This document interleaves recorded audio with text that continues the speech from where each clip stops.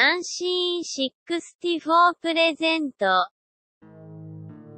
You probably already know that Final Fantasy is a long-running RPG franchise made by Square Enix. But did you know that there's a Final Fantasy game out there that you'll never get to play? Final Fantasy Fortress is a cancelled action RPG that was being developed by Grin from 2008 to 2009 to be published by Square Enix on the PlayStation 3 and the Xbox 360. Grin was a small studio, best known for the work with Bionic Commando Rearmed and the Bionic Commando Reboot. During the development of Bionic Commando, the then president of Square Enix, Yoichi Wada, visited Grin's office and was impressed by what he saw from the development team. Wada proposed to Grin to create a new game, based on the Japanese card game Lords of Vermilion, but later decided to use the Final Fantasy name instead.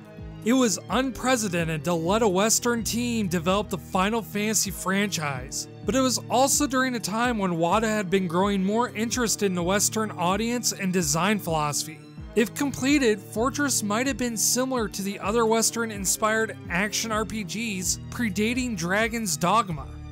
Early development shows that Fortress was set to be an Ivalice, the same universe used in Final Fantasy Tactics, Vagrant Story, and Final Fantasy XII, possibly even being a direct sequel to 12.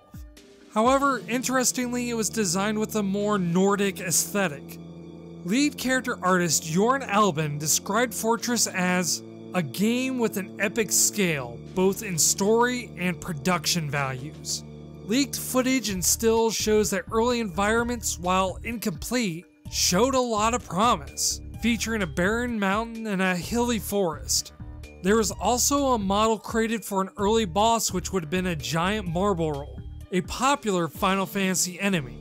The player would have to scale the seaweed on the creature's back to be able to hit its weak points, in a battle that would be reminiscent of Team Ico's Shadow of the Colossus. However, sometime after Fortress was already well in development, Square Enix requested the Nordic aesthetic to be changed, and something with a more obvious Final Fantasy influence to be implemented. GameSpot reported that this design overhaul significantly disrupted development. Most assets had to be redone and whole environments had to be scrapped.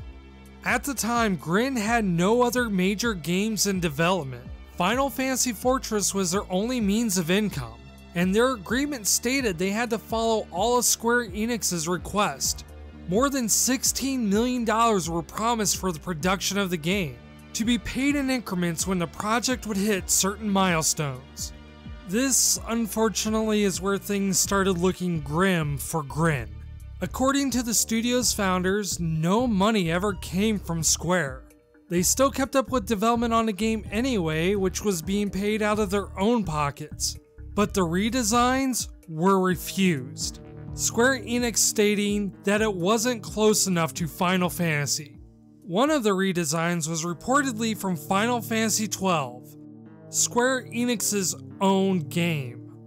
Meanwhile, Square Enix stated that Grin was not meeting any of the milestones that they promised, and this is why they had not made any payments towards the development.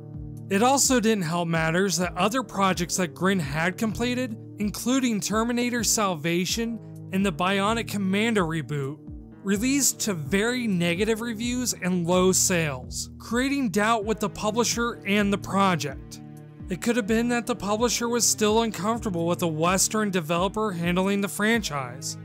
It's really hard to know what happened between the two companies.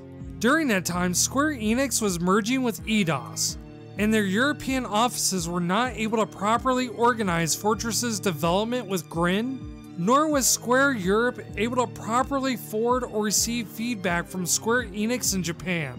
Requests from Square were frequent and stressful, but not clear enough, and the constant revisions caused Fortress's development to slow even further. Finally, in late August 2009, Square officially announced to Grin that no payments would be made to the company. A few days later, Grin was forced to declare bankruptcy. And with the closure of Grin, Final Fantasy Fortress was cancelled. Thankfully, everything turned out alright for Grin. as many of the former employees became Overkill Software, which would go on to make Payday the Heist and the massively successful Payday 2. However, the fate of Fortress was never determined after that, making it a game that you'll never play. If you're interested in learning more about Final Fantasy Fortress, as well as other cancelled games, you should check out Unseen64's website in the description below for more details. Unseen64 is an independent collective of gamers from all around the world, dedicated to archiving and presenting cancelled, beta, and unseen video games. If you want to support their efforts, please consider to support Unseen64 on Patreon to help them keep the site online and to remember more games that would otherwise be forgotten. Hey there, I'm SoberDwarf, speaking on behalf of Unseen64. If you liked the video and want to keep up to date on unreleased or cancelled games, please remember to subscribe and show your support. And if you're interested in learning about other Final Fantasies, you can check out my channel at SoberDwarf Show, where I talk about the design of games both popular and obscure. In fact, I recently talked about the development and design of Final Fantasy XI. You can check that out in the link in the description below. Thank you very much for watching.